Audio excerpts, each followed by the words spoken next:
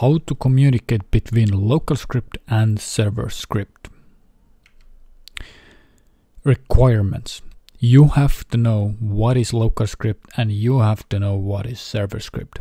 If you do not know what these mean, then go back and watch my previous videos. In this lesson, you will learn how to create and import remote events. You will learn how to call FireServer function and what it does. And finally, you will learn OnServerEvent. So I have here a Roblox Studio, and previously I created a button, and you can click on this button and it will print out hello world. This is a local script. Start button script is a local script, and we know that it is a local script by this icon. And we also can see that this is a local script by the class name in the properties window. Let's create a server script in my workspace. So I will create a server script inside of this chef model. Chef is this guy, this monster. I like to rename them and I will call it chef script. So the goal is that if a user clicks on this button, it will print out hello world inside of this chef script. Right now, this local script and server script are not able to communicate with each other. So how we do it? In Roblox, there is a remote event, and basically remote event is designed to provide a one-way message between server and clients. And we are going to use this. So let's go back to Roblox Studio and let's create a remote event. I will create a remote event inside of ReplicatedStorage. I have a remote event here. And like always, I like to rename them and I will call it a start remote event. And I call it start because the button name is start. So the next thing what you need to do is that you need to import this remote event. And you can always check the official documentation. Down here they have a lot of examples.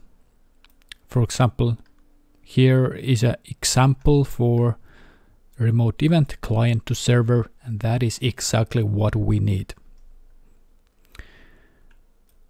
So I will just copy paste this and I will go back to my Roblox Studio and I paste it here. I will rename few things.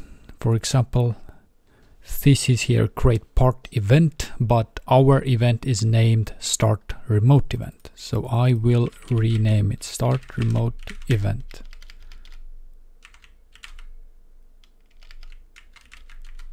So,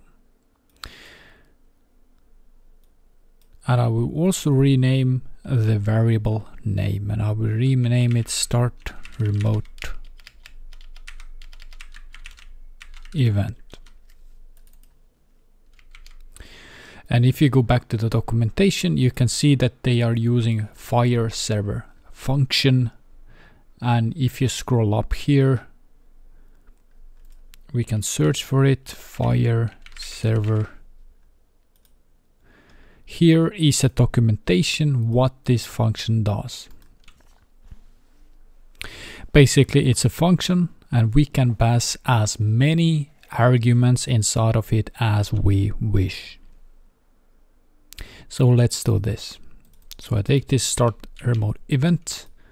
I will paste it inside of my previous code. This is handle activated. This is called when a user clicks on a button. So let's do it. I will put here FireServer and I will put here an argument that we can later identify that this came from a local script. I am local script. Here we go. Now, only thing that we still need to do is that we need to listen for this event inside of our chef script, that is ServerScript. And if we go back to the official documentation, we scroll down here, we can see that they are using OnServerEvent. So let's do the same thing.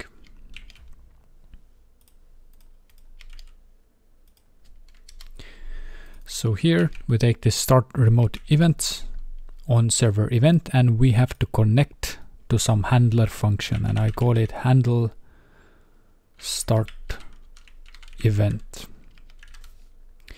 Now I need to define the function, and I will define it function handle start event.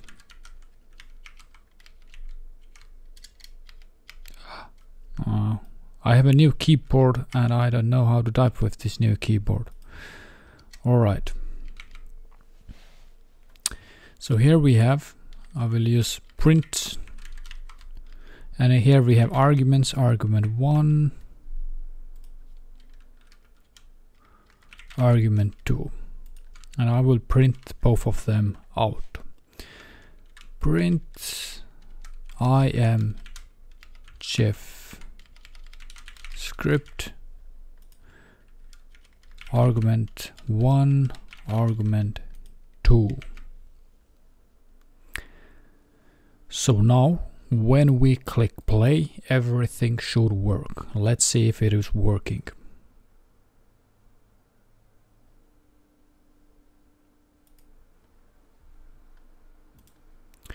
So if I click on this button, we can see I am chef and Real Goat Godzilla, and I am LocalScript.